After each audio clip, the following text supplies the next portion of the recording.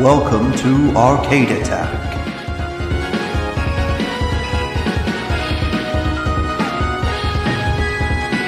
A retro gaming podcast for up to 4 players.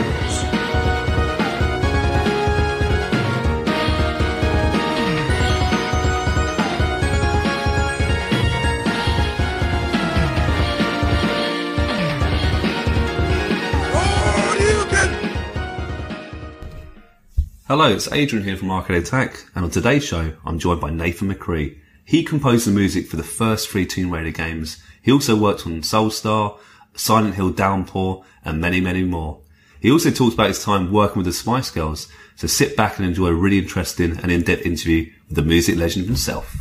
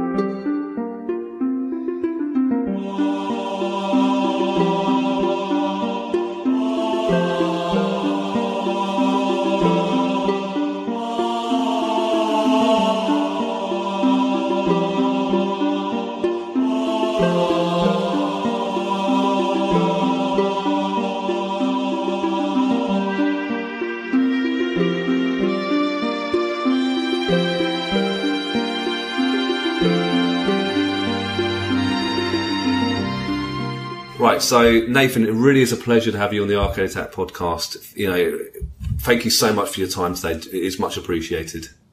You're very welcome. It's good to talk. Nice one. I'd love to start from the beginning, actually, about what's your earliest memories of music and also maybe video gaming and how the two worlds kind of collided. What are the 2 big memories for you growing up? My earliest memory, I think of music was probably, riding in my dad's car, going to the pub on a Sunday. Yeah. And he was quite a fan of the Carpenters. I don't know whether you know of them. Yeah, I like them, yeah. So he used to always sing along to the Carpenters, and of course we'd all do it as well, me and my brother, my sister, and my mum. And Dad would always come out with these like amazing harmonies that weren't part of the actual track itself. He'd come in with like new harmonies, singing along, and I always thought that was really fascinating. It was amazing. So I guess that was kind of from a very early stage got me to sort of bug into inventing stuff. Good stuff. I guess I used to sing along and invent lines as well. It was part of the fun. So there was that. I mean, what was the second part of your question? It was about and maybe help connected with video games as well. Obviously, the two they're different industries, but obviously they interlink. But what was your earliest memories of video games?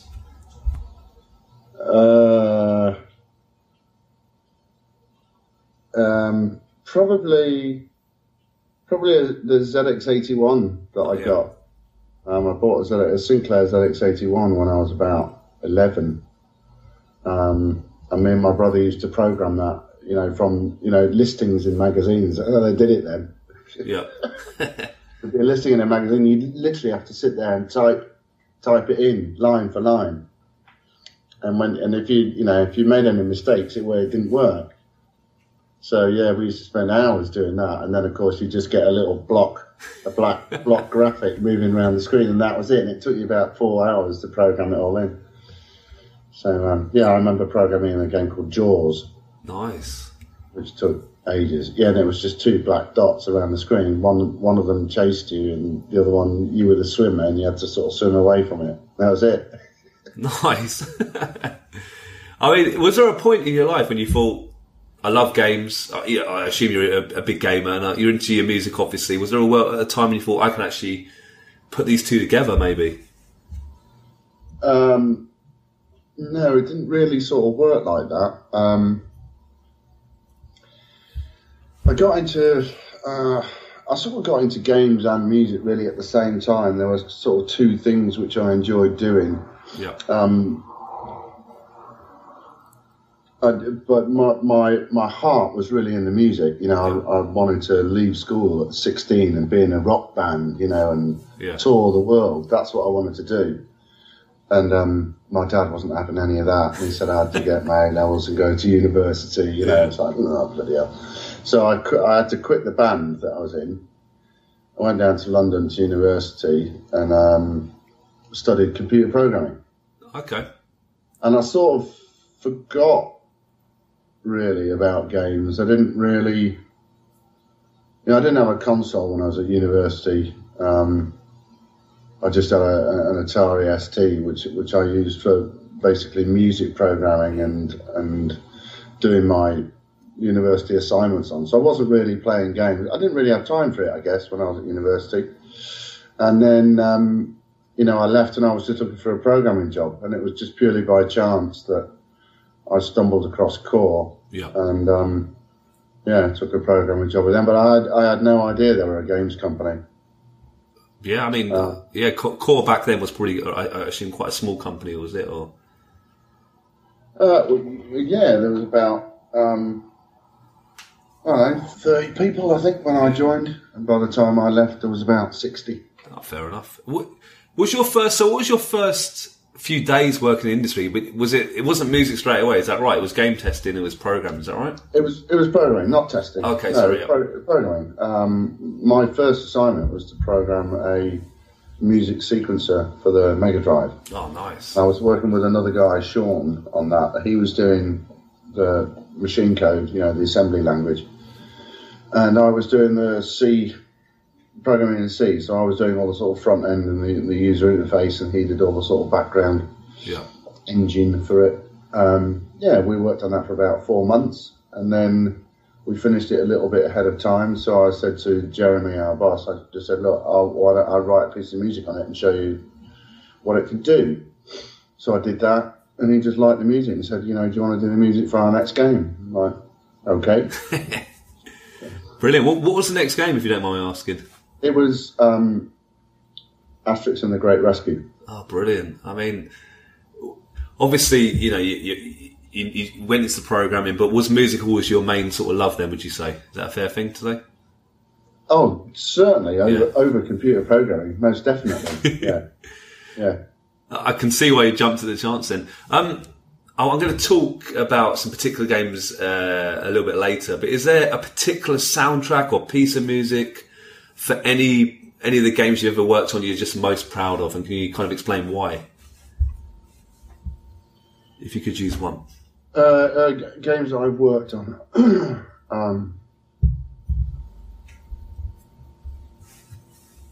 Tricky one. It's a tough question. Because I like them all for different reasons. Well, I don't like them all, but most of them. I don't know. I'm probably quite proud of Soulstar because it wasn't my first orchestral score for Core Design, but it was certainly, I don't know, the second or third, but it was certainly the biggest in terms of sort of production sort of sound.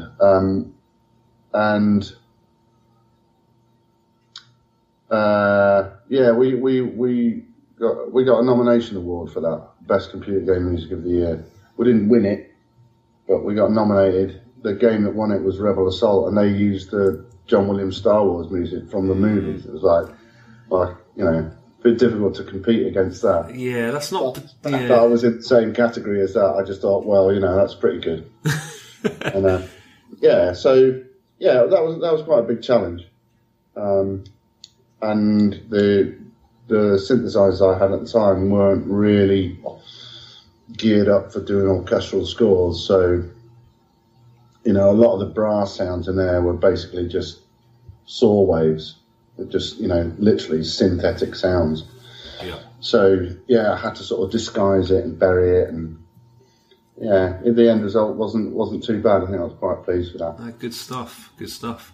I'd love to know, actually. I know I appreciate things have changed in gaming over the last few years and whatnot, but what's a typical day like for you, maybe back in the day, like the old days of 16 or 32-bit gaming, of writing a piece of music, and how long does it take you typically to start and complete a track for a game?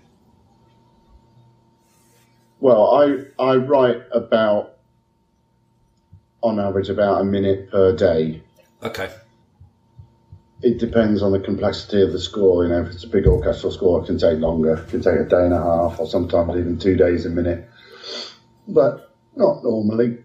Somewhere about a minute a day.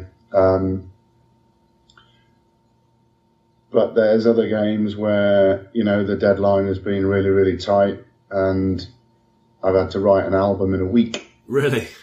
Yeah, you know, like 10 tracks, 3 minutes each, sort of thing in a week. It's hard work, but you know, it's doable.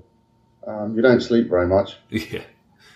A typical day when I'm writing music. Okay. I get up pretty early because my kids get up early. Breakfast, all that kind of thing. Get them off to school, and then I come into the studio, cup of coffee. I usually like experiment with ideas in the morning, and then in the afternoon I tend to polish those ideas. Yeah.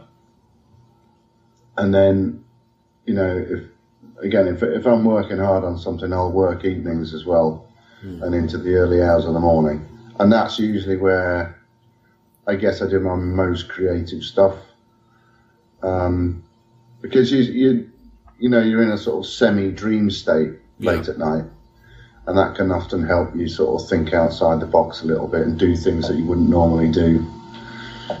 So I think a lot of people are mostly creative in the early hours of the morning. You know, and if I'm doing that, if I'm writing music, that's all I do.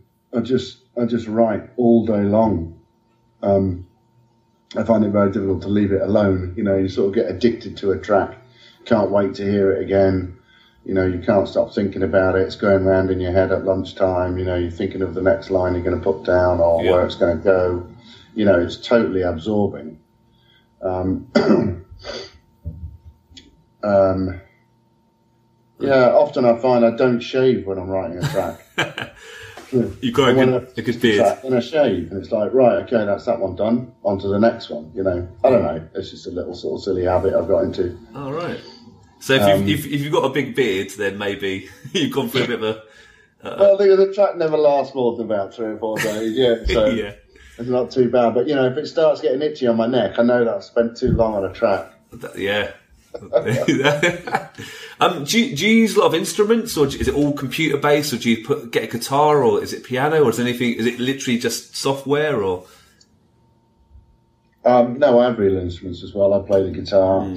I play lots of rhythm and percussion instruments. I sing as well. Nice. I have lots of sort of, where is it? You know, little funny instruments like this. Oh, nice. You know, stuff like that, just things that just make weird sounds, and then, you know, my keyboard racks, I mean, they're filled with hundreds of orchestral sounds, so I sort of pick from those mostly, but, you know, it depends on the music. Yeah. You know, if it's an orchestral score, I won't be sat there playing my guitar. You know. No, fair enough.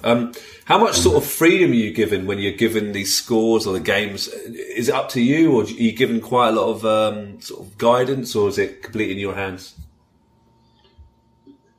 Again, just depends on the client who I'm working for. Sometimes they give you 100% free rein. They just say, we need some music, do whatever you want. Yeah. Other times they're really specific, and other times they're really confusing. Fair enough. You know, I had this one brief. It was, we want some tribal music, but not tribal. Yep. Like, okay. That doesn't make sense. So, half the battle is actually trying to understand the client and what's in their head.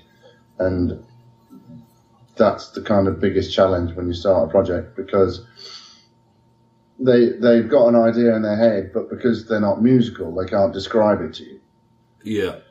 So, you do a lot of sort of fact finding to begin with, playing them reference music, saying, is it like this? Is this your idea? Is it like that? Do you want it more like this, more like that? You're trying to sort of narrow in the goalposts so that by the time I start writing, you hope that you sort of hit the mark straight away. If you don't, then it can be days wasted, even weeks sometimes, if you don't get in, if you're not on track. Yeah. So, it just depends on the client, really. Oh, fair enough. Fair enough. How about your inspirations when you work on video game music? Obviously, I know you got a brief, but is there, what sort of other medias or music inspires you when you work on your particular projects?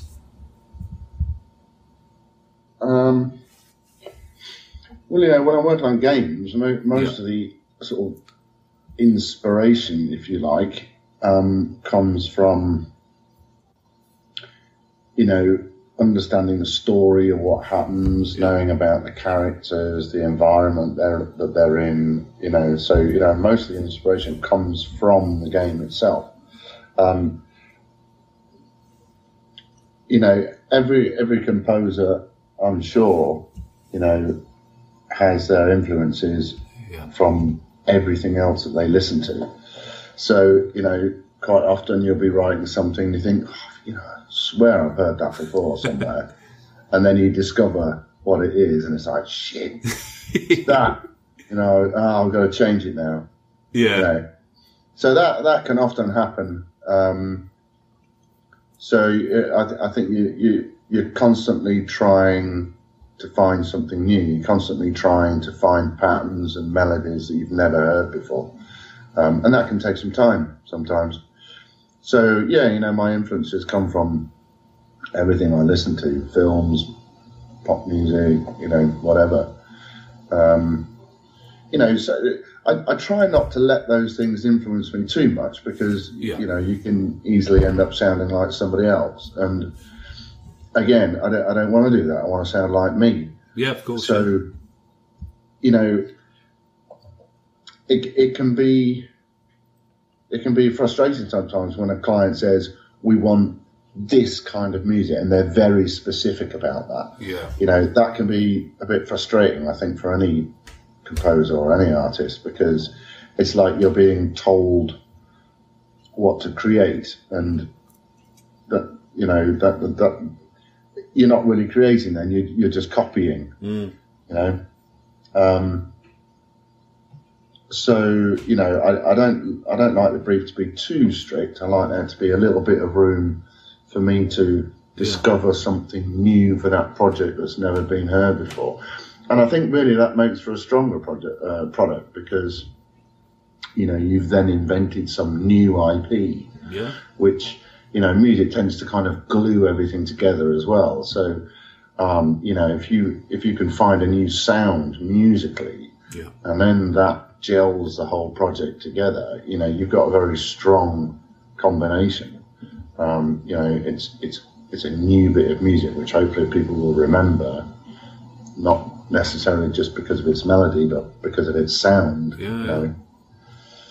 So I don't like to sound like too many other people. So I try not to listen to anything too specific when I'm working on something. I tend to just sort of lock myself away and let my brain do what it does, and try and be as free as possible. Oh, good stuff. No, really good answer. We are big fans of Tomb Raider here at Arcade Attack. I mean, Tomb Raider is a huge franchise. It's absolutely amazing. And you've obviously worked, I think, correct me if I'm wrong, the first 3 Tomb Raider games. I mean, they are huge. They are massive. You can almost argue they changed gaming in a way. I mean, how exactly did this opportunity first arrive for you to work on Tomb Raider? Well, I was already working at Core. I'd been there since 1993. Yeah. There was me and another musician, a guy called Martin Iveson, and he was taking care of mostly Amiga projects when I first arrived, and I took care of the Mega Drive stuff. Yeah. And then when the CD consoles came in '94, yeah, we were sort of both doing CD stuff. But his style of writing was very different to mine. He was much more into rhythm-based music. You know, I used to call him the human drum machine. His rhythm was just impeccable. Yeah. Amazing. So he was really good at that sort of stuff. And my rhythm has never been my strong point. I've always been sort of weighted on the melody and harmony side of things. So I sort of naturally started doing more of the orchestral stuff, and Martin did more of the sort of, you know, break beats and, you know, all that sort of stuff. And so, like I say, I'd done Heimdall, and then Soulstar, and then Swagman came along, and then Tomb Raider. Yeah. And so for me, it was just like another project. Yeah. It automatically just came to me because Toby said he wanted some orchestral music, so I was like, okay, well then Nathan does it. So he came to my room, just started talking to me about it, and yeah, you know, the next day I was writing some music for it. But it wasn't, you know, none of us had any idea what you know, how it was going to be. We didn't really know what we were making, most of us. Yeah. You know, it was just a sort of bubbling pot of ideas, and everyone was sort of chucking stuff in. It was like, oh, do you think Lara could do this? And someone would go, yeah, that's a great idea. Yeah, we'll do that. And by the afternoon, she was doing it, you know. So it sort of just, you know, morphed. Yeah. But as we went forward. So, yeah, there was nothing really sort of planned in there to sort of, you know, I mean, yeah, hit the big time. None of us had any idea about it. I mean, was it a shock then how successful Tomb Raider was then? Because it was one of the biggest like PlayStation and Saturn games released, I believe, and PC games at the time. Well, you know, I think, you know, maybe some of the people were shocked by that, but it never really sort of hit me like that. Yeah. You know, when I started work there, I was just so chuffed to be fully employed writing music. Okay? It was just like a dream job, right?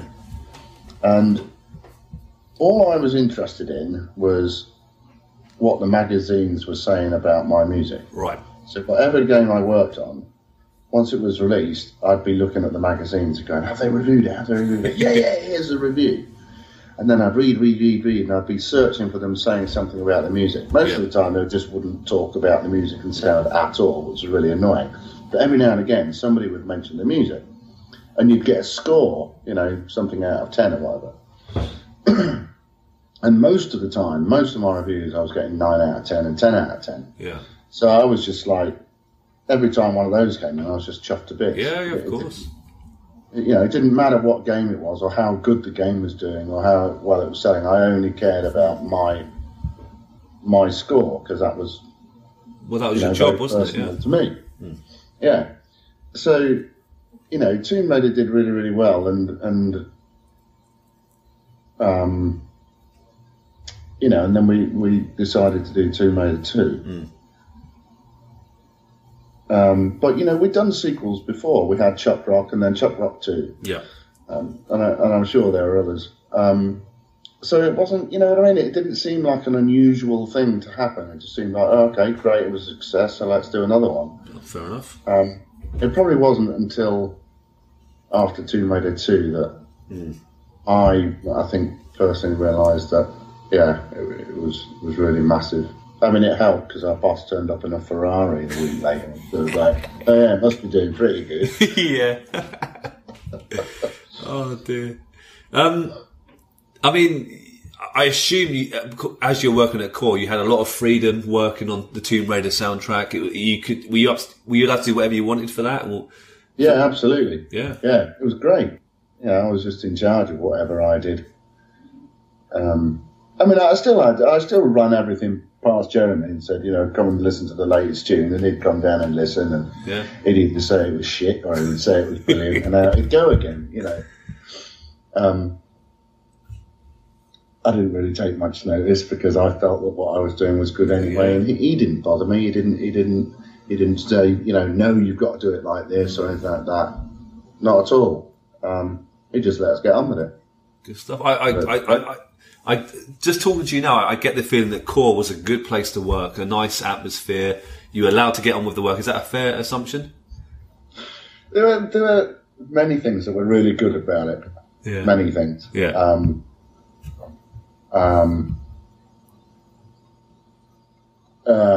But it was a relatively small building with 40, 50 lads in there. We all worked bloody hard. Most of us were working nights every single day, weekends as well. When you got a bunch of single lads in there, it's like, well, why go home? What's the point? You might as well just stay here and have a laugh with your mates. Yeah. It was like that. And by the way, we'll just make this cool game as well while we're doing it. So we'd have pizza in every night and beers and that sounds pretty good. We all just sort of lived together. We all went out together, went out drinking together. We went round to each other's houses. A big group of us. So it didn't really feel like work. It was quite a close knit sort of family thing, and it was good for those reasons. But stress levels got high many times, and people would have difficulty. Fair enough. And there were lots of arguments. People shouting at each other and all sorts of things. So it was a sort of a volatile situation. But Jeremy was again a good boss in many ways. But he was a hard businessman as well. And when he said jump, we had to jump. Yeah. And many times, it was difficult. Yeah. Difficult. If you've made plans for the weekend, but he didn't care about that. Oh, really? If he wanted something out on Monday, it was like, you stay there and get it done, or you know where the door is. Wow. That was his catchphrase. You know where the fucking door is. Excuse me for swearing, but that's exactly what he used to say. If you weren't happy, you lose your job. Blimey. Like, great. It wasn't all good. There were some difficult times, but I think we all respected him. He got the job done in the end. No, fair enough. But it's very different back then. I bet it was. I don't think you'd get away with it now. Well, there's big news, isn't it, about the amount of work people have been put into Red Dead Redemption 2 and working stupid hours, and it was almost like a boast, it seemed like, from Rockstar, and it got a bit of flack, actually, about pushing workers too hard, and would you kind of agree with that? Absolutely. I mean, none of those guys got, as far as I'm aware, get overtime pay. Yeah. You might get a bonus at the end of the project, but... Yeah, but you've got a life outside of games as well. I think that's fair, isn't it? Well, this is the thing, when I started out, like I say, they're all in these sort of early to mid-20s. It doesn't really matter, because you don't have another life outside of your work. What have you got? Going down the pub with the people that you work with. So, that's your other life. It's not really until you start sort of settling down with, serious girlfriends and... having kids and that kind of thing, but then it really does become a problem. But, when you're young, it's like, we didn't really care that we were working late at weekends, like I say. It didn't matter, because it was good fun. Yeah. But I wouldn't do that now. No, that's understandable. I only do that now if I really have to for some reason, or if I'm doing somebody a favour, but, I just can't because, I've got a wife and 5 kids. No. They keep you busy. I've got 3 kids. That's yeah. They do keep you busy. I'd love to talk about Lara Croft. I mean, a really interesting character and a slightly polarizing character, but I personally think that she, you know, obviously she doesn't exist, but she kind of helped pave the way for future female protagonists and stars of video games. And do you have a personal view on Lara as a character, as a game character? Do you think she's really important, or do you have not many? What's your opinion? Well, I think it was a good thing that it happened, because it did basically open up the games industry to female gamers. Because before Lara Croft, it was really mostly, you know, 14 to 17-year-old boys. And, you know, it wasn't cool to be a girl gamer. But after, you know, the Spice Girls came out, and then, you know, Lara Croft came out, girl power was in, and suddenly it was really cool. And you know, I guess we were the first people to sort of tap into that market. And I think that's why the game sold really well, because suddenly we were selling to twice as many people as before. So, yeah, it was a good thing that it happened. It's good that we've got girl gamers now, and it's good because it's introduced more females into the industry, you know, as part of the workforce, which also I think is great. You know, we didn't have too many at Core Design. I think we only had sort of 2 or 3 girls working there, but, you know, one in particular, Heather, who was the level designer on Tomb Raider. I mean, she was brilliant at her job, brilliant to work with, really good laugh, and one of the lads, you know, she'd come out with us, and, you know, we'll have a great time together. And I still see Heather, you know, she's really good fun. Great person to work with. No, good on you. Nice, good answer. Out of all the first 3 Tomb Raider games, do you have a personal favourite regarding the music and overall game? Is there a particular soundtrack in any of those 3 you think is the best? I personally like Tomb Raider 2 because the controls were improved from Tomb Raider 1. Yeah. So it was more fluid. And, you know, I played it on a PC, and on that version you could save at any point, and that was really helpful. So, you know, that was good for me. And I personally like the controls of, you know, WASD and a mouse. I like that control mechanism. Better than a joypad on PlayStation, for instance. Yeah, I agree, actually, completely. Yeah, I think with any I know it's not a first-person game, but with any game where you can look around, you know, with your character, I think a mouse is a better controller for that than a joypad. So I thought it lent itself better to a mouse. So I like Tomb Raider 2 on the PC. The soundtrack for me was better. I had more control over it on number 2. On number 1, I wrote the music, but I didn't put it in. I think Toby put in all the music triggers, and it was far from perfect.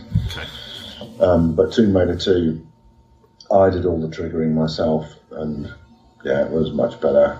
It had logic controls on the triggers as well, so, you know, you couldn't keep running over the same square and starting the tune over and over again. It would say, oh no, you've already started this tune, we're going to leave it running until it finishes. You know, so there was logic to sort of test to make sure that users couldn't break it like that.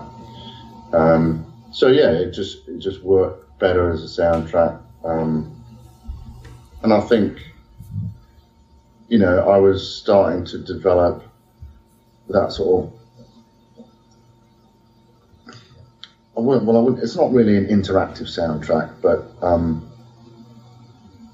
how I was using the tunes and where they were used and how they were being triggered was better. So I would say that. No, number 3 for me was a bit too. It was a bit too fragmented for me, and I wasn't a huge fan of the brass sounds on JV 1080s. And that sort of grated on me a bit. Yeah, so I didn't enjoy that so much. Fair enough. There you go. That's my long answer to that. That's a good answer. I mean, I listened to the sound, just before listening to you, I listened to the soundtrack of the first Tomb Raider game, and I really, it's brilliant. It's brought back so many memories for me. And, it kind of reminded me a little bit like some sort of Zelda sounds as well, some Zelda soundtracks. And, was there any big inspiration for Tomb Raider? Is there any sort of films or games that kind of helped you, do you think, at all? Or do you think that's, me talking about Zelda, I don't know if that's completely fair, but... Well, I've never played Zelda, so definitely not Zelda. There you go.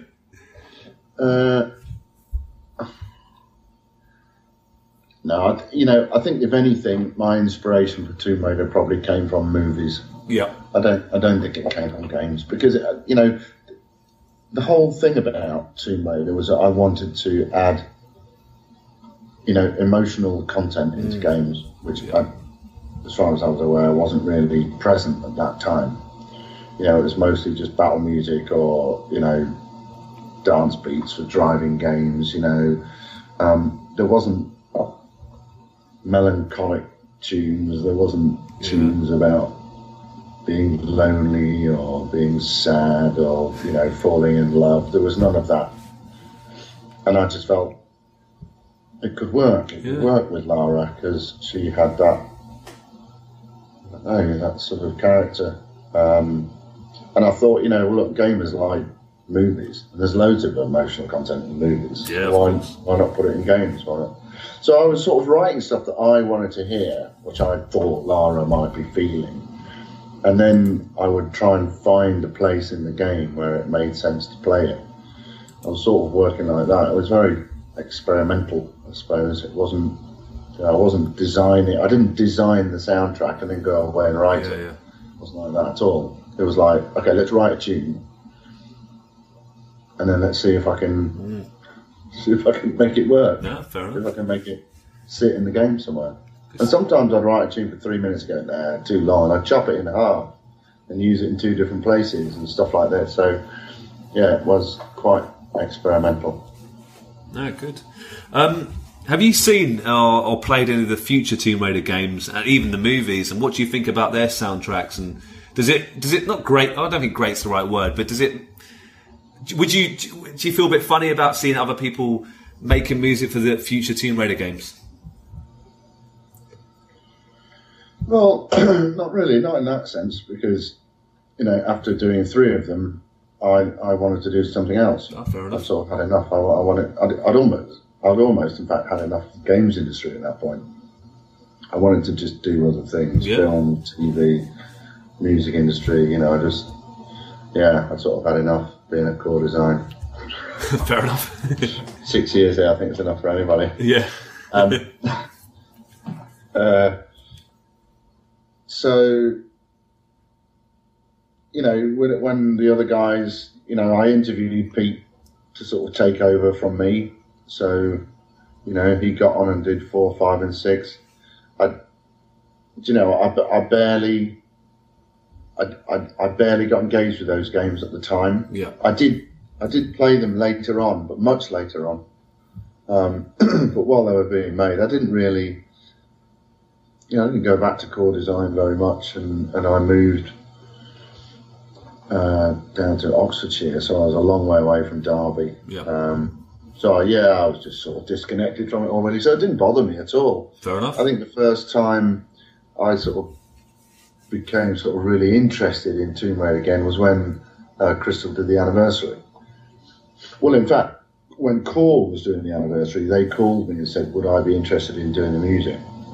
Yeah, of course. Yeah. But then the project was taken away and moved over to Crystal Dynamics, and then I didn't hear anything again until the game was released. And then it was, let me have a listen to this. This is an anniversary version. So I listened to all the Trolls music, and that was fascinating. Yeah. Just hearing what, his take on it, his interpretation of those tunes. I'm sure I would have done it differently. Different writers write differently. That's his style. I have a different style. I didn't think it was I didn't think it was wrong for the game or anything like that. I thought it worked quite well. Yeah.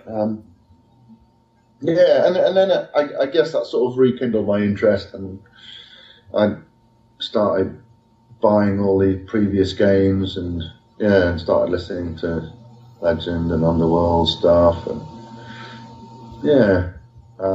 so no, it hasn't bothered me. Yeah. It doesn't make me upset or anything. Just interested, I think, more than anything. No, that's good answer. Good answer. We, just like Tomb Raider, we love Silent Hill at Arcade Attack, and you worked on Downpour, is that right? Yeah, I was the audio director. I mean, what was that like? I mean, obviously Silent Hill was a huge franchise, one of the biggest sort of horror games. How did that opportunity occur, and was there a bit of pressure on you to deliver on Downpour? So how did I get that? So I was working for Zoe Mode in Brighton. Yeah. In 2010. Well, I started there in 2008, and in 2010 there was an opportunity to go to Brno to help Vatra Games. They were making a game called Russian Attack. It's an old Konami coin-op game, and they were converting that to PS3, I think. Yeah. Or writing that for PS3. But they only had one junior sound designer, and it was struggling from an audio perspective. I was audio manager back at Zoe Mode. I had a director above me. But he said to me, look, these guys could really do with our help. It was like a sister company. We were both owned by Kuji. Yeah. So he said, look, they could really do with some help. Do you want to go out there for 3 months? And I was like, yeah, sure. Great. Go to another country for 3 months. It's a really good opportunity. Yeah. So I popped over there, started working on that. And I knew that they were also working on Silent Hill. Yeah. So it was a little bit of a carrot. I wanted to kind of see what was going on there. But for those 3 months, I was really just focused on Russian Attack. Yeah. But during that time, I really got to like Brno and the people there, and I negotiated with the boss at Vatra. I said, look, if I came over here, would you be interested in taking me on full time? He was like, yeah, of course. Nice. So I was like, great. So I said, can you make me audio director? And he went, yes. So I was like, okay, great. For Silent Hill? He went, yeah, of course. So that was it. I went back to England. I quit. 6 weeks later, I went back to Brno. Russian Attack was finished by then. So then I was that audio director on Silent Hill. Now that had been going, I think, for about a year and a half already. So it was quite a way through the project. But it was another 2 years before we finished it. 2 years, wow. So the whole project, I think, was going for about 3.5 years. So was there a lot of pressure on me? Well, there was a lot wrong with the game, but I knew straight away what was wrong with it from an audio point of view. Yeah. So I knew what to do. I knew what to do to fix it. I just needed the people, because I only had one junior at Vatra and me. And, you can't deliver a AAA game with that size audio team. You need a bigger team. So I hired in people that I'd worked with before. I ended up with a team of 8 people, plus the composer. It was Daniel Licht. He was out in Hollywood. So, I just had to I just assigned different sections of the sound to each person. So one guy was doing the impact table, another guy was doing footsteps, another guy was doing weapons. You just divide it up like that. And, you just got to keep track of it all in a big spreadsheet, make sure everyone's delivering on time to quality. And, and then my junior guy, who was in Brno with me, he was doing most of the implementation. Well, him and me, I guess. So, 2 years of just living inside a spreadsheet. That's what it was like. I mean, a good 2 years, or no, absolutely fine, mate. I really enjoyed it. It's stressful towards the end, but it usually is on big projects like that. I mean, that was a huge when project. It gets towards the end and things aren't working, and clock's ticking, and everyone has to start working late nights and weekends and stuff. Yeah, it does get stressful. Yeah, and people don't like it. But I was going through a divorce at the time, actually, from my first wife in England. So I was sort of on my own in Brno. So, working late nights and weekends for me, again, it was like going back to core design. Yeah. I didn't have a life outside of work. So it was fine. I just worked night and day on that. And, had some scary nights, I tell you, mate. Sounds like little designers, you think you know where the monsters are, and the designers have decided to change where it was, where the trigger point was. You're like, I'm sure there was some monster there. And it's like, whoa, fuck! Yeah, good stuff. So, when you're working on that at 3 o'clock in the morning with a pair of headphones on in a dark room, wow, it gets pretty scary. Are you a fan of those kind of games like Silent Hills and Resident Evil? I do like horror stuff. Yeah. I like horror movies. You can't really enjoy a game like Silent Hill when you're working on it. Yeah. You can't really enjoy it because you know all the bad points. You know what happens. You know what happens before it happens because you have to be told about it in order to design the sound to work. Yeah. So, it's like somebody reading the end of the book before you've even started. Might ruin the plot a bit, I suppose. Yeah. But, it's still really enjoyable from, the point of view of trying to create a frightening atmosphere. Yeah. And obviously, we know where the scare points are. So it's trying to build up the tension to that scare point. And that can be quite difficult in an open world because you don't know when the player is going to, hit that trigger or whatever. So trying to sort of build tension up to a certain trigger point is actually quite tricky. Yeah. Lots of interactive sounds that just gradually layer on top of each other, to increase that sort of, to increase the tension, and then at the pinnacle moment, there's various things we do to enhance the scare, to make it work. And, a lot of trial and error. Good stuff. And it's a lot to do with timing with horror games. Yeah. Timing. And that's, like I say, that's when it's difficult when... the player can just stop walking if they want to. It's like, oh shit, hang on a minute. Keep walking. Yeah, so you couple more steps, to control the audio. Yeah. If it's things like, if they stop moving, you start and turn everything down in volume. Yeah. Just the simplest of tricks like that. And suddenly the player is like really unnerved because why can't I hear anything? And then suddenly you drop something on them, I mean, But you need those moments of silence before the scare, and timing that, getting that right is, quite tricky. Yeah, wow. I mean, it sounds much more difficult than a movie, for example, because you got a bit of control when people watch the movie. Definitely. A movie is kind of easy in comparison because you know exactly when everything is going to happen. Yeah. So you can plan it, you can build it, and and you can build it to work every single time because it will always be the same.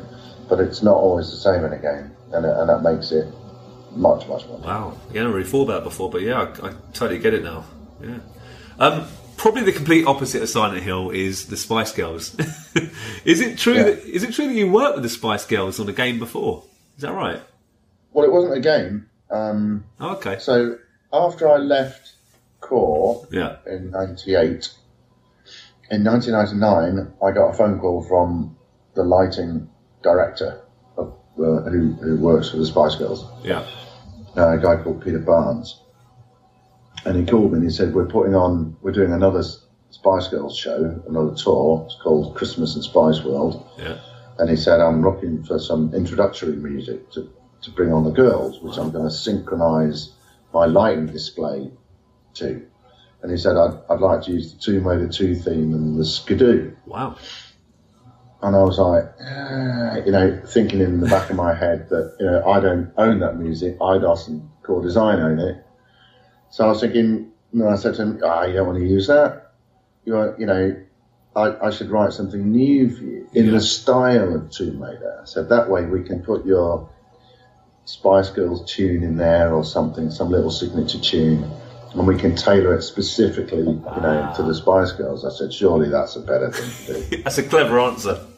And he's like, yeah, I really like the sound of that. I said, great. I said, I can do it in exactly the same way. I said, it'll sound like Tomb Raider 2 theme, and it'll be like the Skidoo. I said, but it won't be. Yeah. So he went for it. So I spent 2 weeks writing that, and it's 3.5 minutes. So There you go.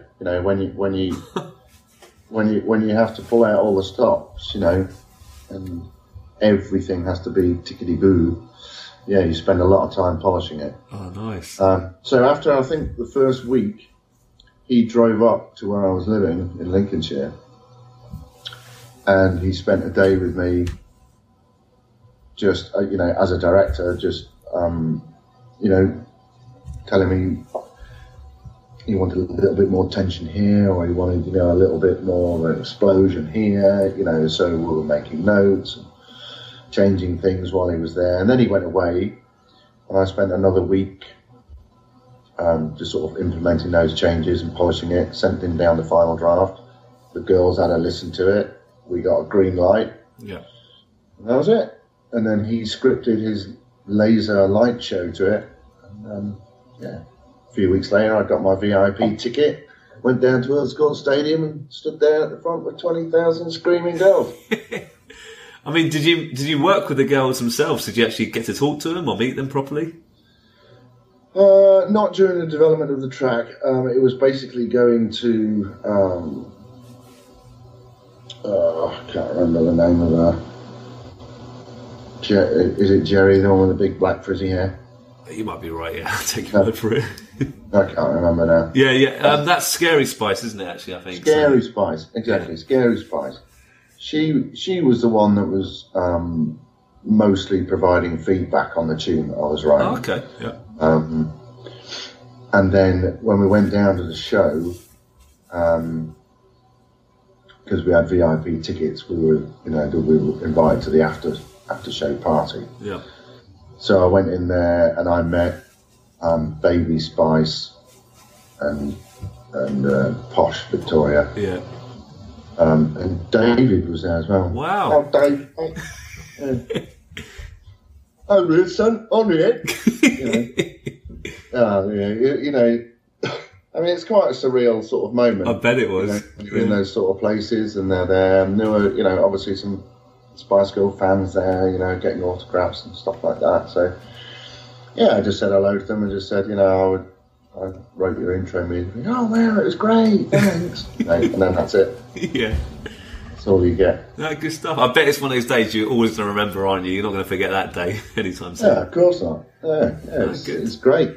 And little moments like that.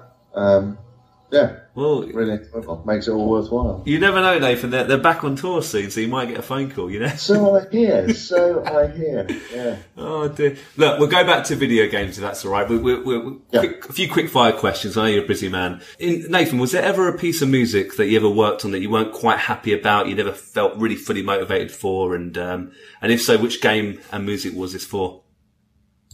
So I think Battle Engine and Killer. For Lost Toys was difficult. The guy I was working for, a guy called Jeremy Longley, he'd listened to some of my previous music, Tomb Raider, and particularly Soulstar, and he wanted something similar. And I wasn't too chuffed about that because it meant writing something that I'd already written.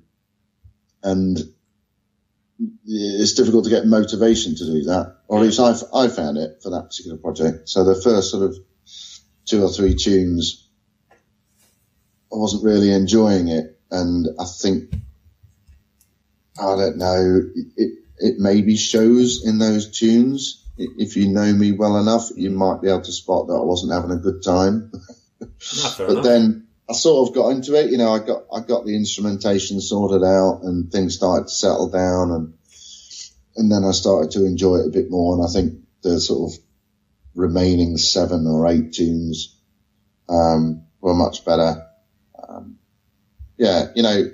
I think when you have to be careful how you feel when you're writing music, because it's easily shown in what you're doing. If you're upset about something, or somebody hasn't paid you for 6 months, or something like this, and it can seriously affect your mood. Yeah, and that does affect what you're putting down, what you're writing. So you really do have to sort of learn to switch off from what's going on outside of the studio. Just, lock yourself away into the mood that you need to be in for that particular project. So I think Battle Engine Killer was, a bit of a struggle at the beginning. Well, no, I like your honesty. I appreciate that. Obviously, I'm pretty certain you listen to other video game music. Is there any other particular game that you played and you thought, this is unbelievable, this music, this soundtrack is out of this world? Is there one game that's really blown you away? Yeah, Medal of Honor to me was just fantastic. Michael Giacchino, I'm not sure how you pronounce his name, Giacchino. Brilliant score. There's not a note wrong in it. It just comes in at the right time. It's a perfect mood. It's brilliant. Brilliant theme that keeps reoccurring. Yeah, it's just all gels together so well. Yeah, it's a good show. There's another game called Homeworld by Sierra. It was a little bit before Medal of Honor. I like that because, again, it fitted the game really well. You're sort of suspended in space with your army. Yeah.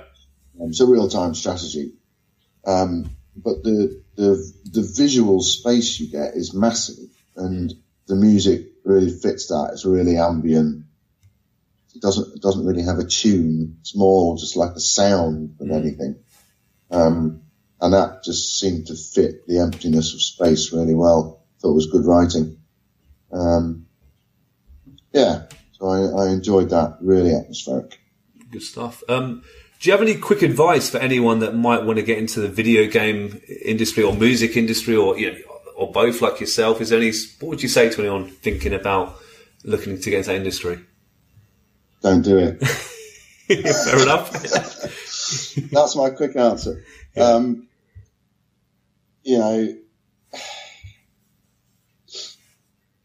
I think if you do want to go into games or anything creative, it's not so much what you know, but who you know. Right. There's a lot of competition out there. There's lots of people that want my job, and there's lots of other people that I wish I had their job. Yeah. But there's not the same turnaround of staff in audio, particularly. You might have a company of 60 people and 2 people doing audio. Yeah. So, and those guys know they're in a good job. They love it. They're not about to leave. Mm. So there aren't many opportunities that come up. And when they do, there's a lot of people going for it. So the competition is difficult. Mm. My recommendation is to get to know people, go to the game shows, try and meet people through people, try and get to know some producers. Yeah. Producers are good people. They're good people to know. And game designers, if you're getting with those people, they're the people that often request or hire audio people. Yeah. So, if you've got a good producer friend, you just keep taking them out for beer and pizza. and then hopefully the next game they write, you're on. You got to keep calling these people. Yeah. Keep reminding them that you exist. And then the moment when they go, oh yeah, we need some music. Oh, well, my mate Billy just called me yesterday. He can do it. And it's that. And if you didn't call him yesterday, he'd think of somebody else. So you have to just not so frequently that it pisses them off. It's a delicate game. Of course. But you have to just keep in people's minds somehow. And I think, having friends recommend you is also key. Getting in with a company. And, I think you've got to be prepared to work for nothing to begin with, as like an apprenticeship or something like that. Yeah. I think that's a good thing to do. If you can get a placement with a games company in a sandwich year at uni or something like that, that's a good way forward. Because often a sandwich university course, you go out and you work for a company for a year in your third year. Yeah. Come back and do your final year exams. Usually that company, if you've been good and you've done a good job there, usually that company will take you back again. Yeah, yeah. So that's probably the best way in. That sounds good to me. And be prepared to do other work as well. And when I mean other work, I mean like anything, like working in a bar, painting people's houses, anything that keeps the money coming in to fuel your habit of being creative. Good. And don't give up. Keep going. Keep going. No, Nathan, I really appreciate that. And it's, I don't want to put words in your mouth, but it sounds like advice that you've probably done for yourself. Is that fair? That's the way you kind of done things. Yeah, I still do it. Yeah. There's still periods when I don't have any work and I have to go out and find it. Yeah. And the first place I go to is my friends. Yeah. And the first people I contact and say, do you know anyone? Do you know anyone that needs some audio at the minute? Yeah. I think, cold calling a company to say to them, can I write some music for a game? I think is just almost zero chance of success. Yeah. They're just not going to do it. They know somebody that they use for music. They've got a mate of a mate, they always get in, or whatever. Or they hire somebody because they've got lots of money and they hire somebody that, already has a track record of 20 years experience or something like that. Yeah. They're not going to hire a nobody fresh out of college just because he comes in on the door. Yeah, it's too much of a gamble, isn't it? One thing, yeah. Who in their right mind is going to risk a AAA project on somebody like that? You're just not going to do it. Yeah. Yeah. No, Nathan, good advice. I really appreciate that.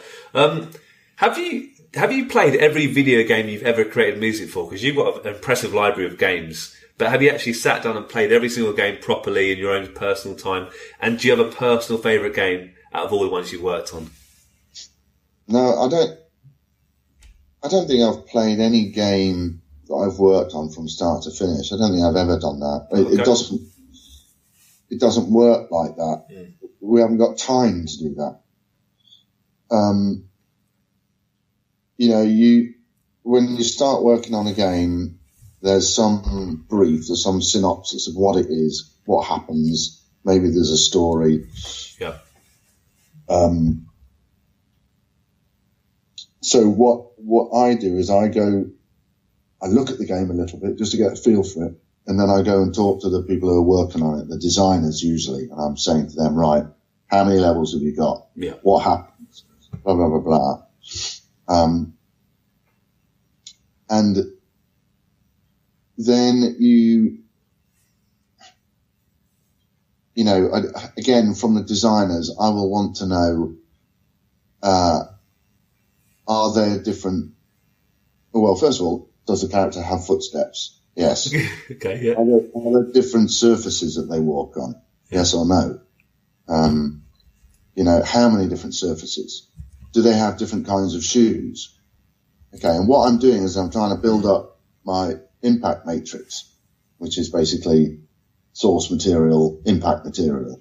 Yeah. Okay, so shoes on wood, shoes on concrete, shoes on ice, shoes on snow, bare feet on concrete, bare feet on wood, bare feet on ice. Wow. You build up a massive matrix, and then that tells you all the sounds that you need to make for the footsteps. Yeah. So you've got character footsteps, then you've got monster footsteps. And then you've got can you drop things? Can you pick up things and drop things? What objects can we drop? What surfaces can they fall on? And you've got another matrix table. And then you've got another table for weapons. What weapons have they got? What do they fire? Is there a reload? What happens when it's empty? You just start asking questions to the designers. And so eventually you piece together the categories of sounds that you need and all the combinations thereof. And then you start making it. Now, I don't have to go anywhere near the game. Yeah. All of that. I can build all of the sounds. What usually happens is the developers will give me, or I'll request a test, an audio test level. Yeah. And it's basically like a big hangar or a big sports hall. That's what it looks like. It's a big square room. And in that room, I asked them to put all the objects that I can pick up. I asked them to put all the different surface types that I can walk on. I asked them to put all the different surface types on the walls that I can hit with a bullet.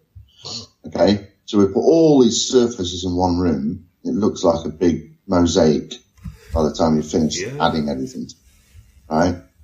And then you can go and walk on ice, concrete, stone, gravel, grass, all in a straight line, 2 or 3 steps on each one. And of course you can test it like this, so you can test the sound, the matrix. So I spend most of the game development in that test arena. That's and it's only when I've got everything working in the test arena, and this includes like occlusion zones, reverb settings, all sorts of stuff. When everything's sort of in that test environment working, then you can start to look at the game and go, okay, how is this working in the game? Are there any problems? And then you can start sort of testing it really. So I don't really play the games like that. We have lots of cheat codes that enable us to sort of fly Lara around the Tomb Raider level. You can fly her really fast, and then just drop her in a place, and then the game kicks in as if you walked through the whole level, as a user. So we've got things like that. We have God mode where she can't die, invincibility, and all those kind of things, which help us get to a certain place in the game to test the particular area that we're working on. So I don't often really play the game sequentially as a user. I just go to places where I need to provide audio for and just work at it bit by bit by bit, like a big jigsaw. I mean, that's amazing. That's a great answer. I mean, I think we sometimes, I personally, I love music and games, but I always take it for granted almost. But all these little things you're saying now, there's so much in the background. It's absolutely incredible. Oh, it's loads, man. It's been likened to building a Formula One racing car. There's well over 1 million parts, and it always amazes me, actually. It's the programming team that amazes me, how they piece it all together. It's just phenomenal. Because there is so much data, so many things, millions of calculations per second, working everything out. It's just amazing how the bloody things work. Good stuff. Bit of a random question, but obviously you're a musician. You like your music. Is there any particular bands that you love listening to? And would you say these bands help inspire your work in gaming, or is it completely separate? Every now and again I find something new, some new band that really interests me. But I guess particular favourites. I mean, if I go back to my youth, I grew up with the Police, so I'm still a big fan of them, and I know every single track they've ever written. But I like lots of other bands. I like Coldplay. I listen to a lot of Coldplay. Yep. I like Pink Floyd. I think that, they're great, really experimental and still good today. I like so much stuff. I like loads of heavy rock, Def Leppard, I love Boston. A little bit sounding a bit old school, but I do listen to the modern stuff. I have the radio on in the car every day, so I listen to all the modern pop music as well. Some of it's interesting. It's same old. I'm usually fascinated when I hear a good singer. I like Queen because of Freddie Mercury. He's just an amazing singer. And Coldplay, he's got a great voice as well. Keane, I like Keane. I think he's got a good voice. Yeah. So I tend to sort of, and Sting, of course, from the Police. Phil Collins, I think he's brilliant. No, some proper good artists there. I can't deny that. So good taste. Yeah. There's millions of them. Penultimate question, just before you sort of say goodbye. I don't know if you can tell us really, but I'll ask it anyway. Is there what projects and games that you're currently working on? Well, at the moment, I'm 100% on the Tomb Raider suite. I have been for about 2 years now. The project itself has been going for at least 4. But the last 2 years, I've just been doing that and nothing else. I had to sort of bring in an audio manager for some of my game projects this last year because I just couldn't. Yeah. I couldn't cope with it. So he kind of took care of those for me, and we sort of hired in freelancers to do the work, and he managed it. But I just haven't been looking for other games work, and usually if you don't look for it, you don't get it. Yeah. But it's not a problem because I'm too busy anyway with the Tomb Raider suite. There's lots of other things I've got plans for, and that I will be doing after we've got this sort of Kickstarter out the way. I want to look at a lot of my older game soundtracks and do not necessarily a full orchestral thing with them, but something similar kind of project to what I've done with the Tomb Raider suite, but with my other game soundtracks. I think there's some good music there. And, so hopefully there'll be enough work to keep me busy till the day I die. How can our listeners get involved in the Tomb Raider suite? Is there a website you can point in the right direction, or? Yeah, so you can go to tombRaiderSuite.com. Yeah. We're also on Facebook. We have Tomb Raider Suite on Facebook. We're on Instagram, also Tomb Raider Suite. Twitter as TR Suite Official. Yeah. Or you can even follow the project on Kickstarter. Yeah. And you can get all our updates from there. There's information on our website about live shows that we've got coming up. Obviously, there's our stuff on there where you can get the albums, you can get CDs, vinyls, digital downloads. We've got T-shirts, other stuff, posters and things. We're going to be adding some more merchandise to that soon. Nice. And we're asking people that have come to the concerts to send us an email and tell us, their memoirs about concerts and how, whether they like them or not or whatever. And we plan to put those up on the website as well, photographs and stuff. So, we're trying to, keep people interested and keep the project fresh with new stuff happening. I don't just want to make the album and then, leave it alone. Yeah, I want to keep doing the concerts. I want to keep, we want to be releasing the remastered soundtracks from Tomb Raider 1, 2, and 3. We want to be doing the synth versions of the Tomb Raider suite as well. Yeah.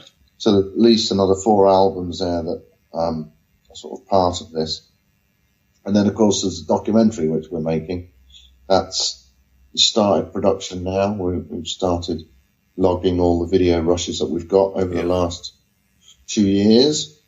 And, we'll be piecing that together over the next couple of months. So, that's a lot of work as well. So, whenever there's a live show, I make myself available to go there and, meet with the VIPs and do a little thank you speech and stuff. So, I'll be touring a little bit more next year. Good stuff. Lots of things. It's quite surprising, really, how much there is to do. And apart from all of that, we've got a shop to maintain. Yeah, somebody has to be the shopkeeper. At the moment, that's me. So, good on you, Nathan. You're a busy man, and you're keeping yourself busy, and it sounds like really exciting times ahead. Good on you. Good on you. Yeah, I'm enjoying it. It's kind of what I've always wanted to do, really. Yeah. I've just always wanted to write music and earn a living from it. There's always that chance that you get, the big pot of gold, but that's not really my main ambition behind it. Really, it's just to have a comfortable life and not have to worry about paying my mortgage next month. It's really down to that. And if I could do that writing music, great, job done. Good on you. Look, Nathan, I've got one final question, and I really do appreciate your time today. And I have to tell you, actually, the answer we get the most, I ask this question to everyone I interview, is actually the answer is Lara Croft. So the pressure is on you to answer with a different character, okay? So if you could go for a drink with any video game character, who would you choose and why? And I've already told you, Lara Croft is by far the biggest choice. Because